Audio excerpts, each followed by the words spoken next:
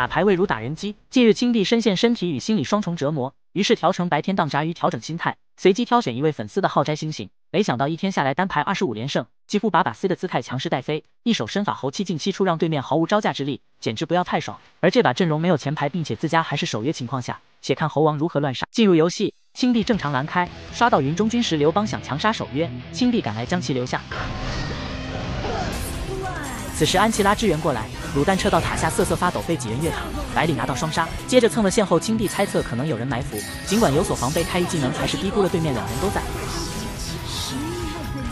阵亡后看起安琪拉表演，先是2技能逼出700草闪现，然后走到其脸上输出，被控制后连忙大招烤河蟹压压惊，好在元哥在旁策应，不然凶多吉少。复活后看700草如此戏耍队友，便来抓一波。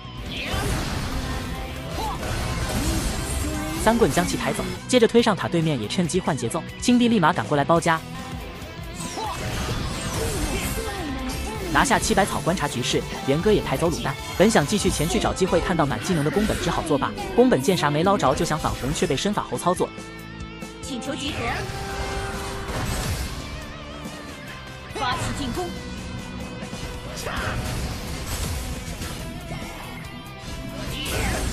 追击留下宫本顺势反蓝，对面中府两人不愿放弃，却不知道早已被青帝盯上。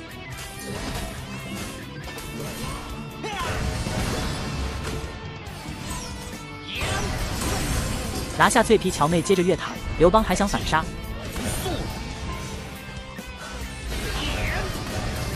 留下刘邦700草，看到机会难得，猴子没技能又是残血，没想到被拉着致死。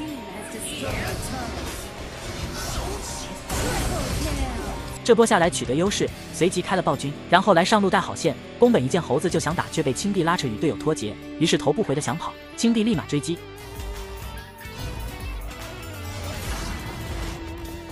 分之1入伤之后，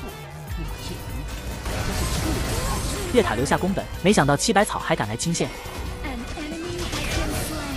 最终2棍将其敲碎，真是离谱。接近9分钟反红，看对面都没出现，直接预判。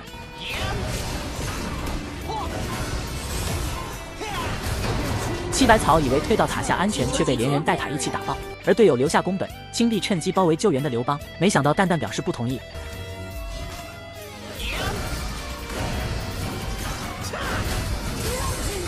毫无意外，卤蛋也跟着淌回泉水，接着越塔2棒一个小乔，太暴力了。